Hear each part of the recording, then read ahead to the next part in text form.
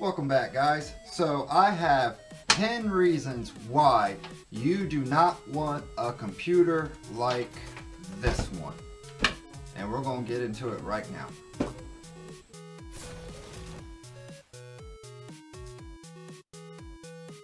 Okay, so there's a few reasons why you may want a computer like this. First reason is obviously the obvious, is the size, the compact shape. It's easy to fit on anything, easy to carry, no problems there. But the problems outweigh the benefits of this type of system. You don't want something like this is basically because of that. No expandability. You can't put a graphics card in this. You can't put a CPU cooler in it. You can't do a lot of things with this case. And it's mainly because of the dimensions of it. And even if you were to take the motherboard and the hard drive and all this other stuff out and try to put in another case, more than likely you're going to find that the holes that line up for that motherboard don't line up for a typical standard case. So as you guys can see here, I have 3 different styles of cases. Alright, I have a large, a medium, and then a small Dell Optix 7 series computer. Now this motherboard is very different from this motherboard. Even though they're both micro ATX boards, they were built and purposed for the case. So you couldn't put it in something like this if I wanted it to. It just wouldn't work because this was made for this case and this case alone. So stay away from these types of computers, guys. You don't want these, you want these. This is what you want to aim for if you're going to go that route and you're worried or you're scared that you can't do it. Computers are easy. There's a million videos, a million helps, and on top of that you have me. I will be glad to help you out. If you just want a regular computer and just something to check your email, do a little Facebook on it, I understand. But most people that get computers want to expand them. They want to put more RAM, a better cooler, you know, more hard drives, more this, more that. But you can't do none of that in this case. It just does not allow it. And I found taking this stuff out and putting it in another case doesn't work either because, like I was saying, it's priority. Y'all know what I'm saying. Anyway, moving on. So, one of the things that I was looking at on this was, man, enable for me to just simply put more RAM in it, I gotta take this fan out, this DVR or this DVD drive, and then this whole bracket assembly just to get to the RAM. That's another thing. It's a pain in the butt to work on. So when it comes to systems like this, when these small form factor cases, I highly recommend that you do not do it. I stay away from them. If you're going to build a computer or think that you want to build a computer and you want to go the route with, okay, I want to buy a computer that already has all the software and licensing and everything in it so that way I don't have to mess with it, and then just put it in another case and then put a cool CPU cooler on it, a graphics card and all that stuff, that's great. You can do that, but not with one of these. And especially not with the Dell Optix 7 series. Those are real priority or proprietary, meaning the motherboard sits in there goofy, the holes are cut differently, and it just would not work for a standard ATX or MATX or ETX, whatever case size that you want to put in this. So one of the things that I am tasked with today is to find out why this computer won't work. What's wrong with it? The first thing that I did do was run it through a leaf blower and blow all the dust and sediment out the best I can.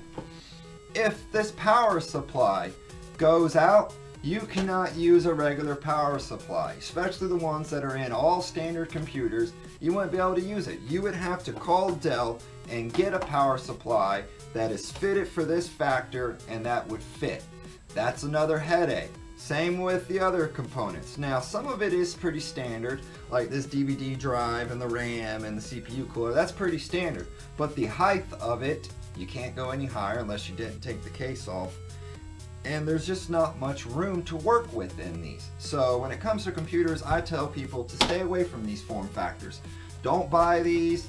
You know, there's the list of issues that comes with them is not worth the benefits of owning one. The thing will benefit is the size of it, and that's it. They don't even put very much computing power. Even in the newer models like this, they don't put much computing power in them. It's just because you cannot fit too much computing in here, because high performance parts make heat. And this case and this factor can only dissipate so much heat because of the way that it's built. Now, I give it to HP for putting plenty of ventilation holes in it. I give it to them. That's smart on their part. One for the CPU, one for the power supply, and then one just blow air in or exhaust the hot air out. Usually you have 2 air intake and 1 air outtake, because that's how you need and able to have positive pressure inside of your case. Positive pressure is very important. You have positive pressure, negative pressure, and you have neutral pressure. Basically what that means in a simple factor, that positive pressure is that you have just the right amount of airflow going in as you do out. So for an example, you have 2 fans that blow air in and you have 2 fans that blow air out.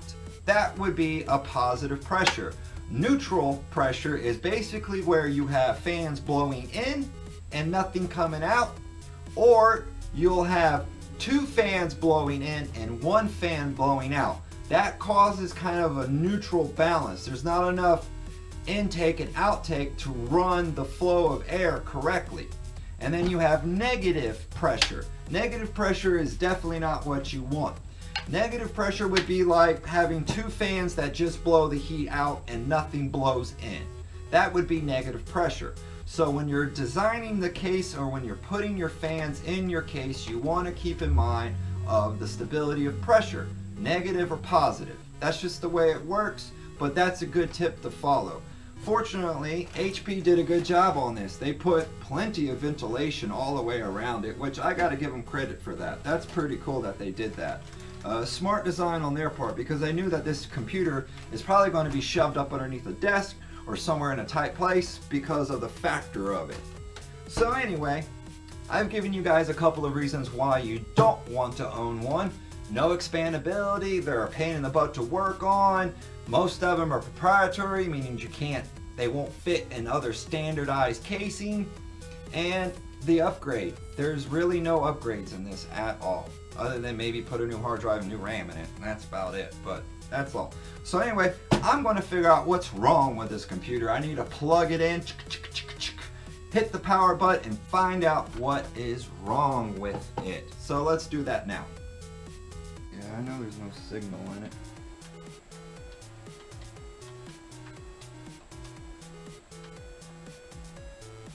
Hello. Menu. Menu.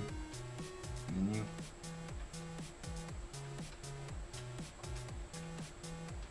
But the mouse is clearly on, but there's no indication of the RGB coming through to let me know that it's getting a signal.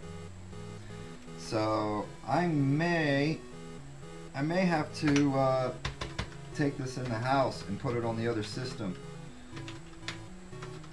because I can't get nothing to come out of it. I removed that fan there, but enable for me to get this thing out, I have to remove the CPU and the CPU cooler. Yay, more non-necessary work to do. You get all that out, the hard drive bay, see how there's arrows pointing on it? Those are a good indication of which way this thing may need to go. So, oh, well, that was easy. And there you go, there's the cage. Come on out. So what I'm going to do is I have a couple of hard drives, some SSDs. One of them has Windows XP on it, and the other one has Windows 10 on it. What I'm going to do is go grab those hard drives, plug them into the computer, and see if I can get the system to come up. The whole idea is you want to try to do process of elimination. So let's go here to the thermal paste, and let's get some thermal paste out. Now, when it comes to thermal paste, You only want just a little bit of it. There's a reason why it's called thermal paste and not thermal crust. So you just want a little bit right there in the middle of the die. That's it. About the size of a little pea. Alright. And when you smash it down and you give it a little wiggle, you see the surface area that little small dot has covered? Almost takes up the whole plate. So that's really all you need, just that much. Alright, so I got my two SSDs here. One of them, let's see here, this is 60. That's the Windows XP service pack, and this one should be my Windows. Yeah, Windows 10. So this already had Windows 10 on it. So let's try it with a Windows 10 SSD and see what happens. Oh, what do you know? CPU fan failure. That's fine.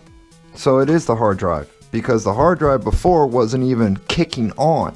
I put a new SSD in it and boom, it happened.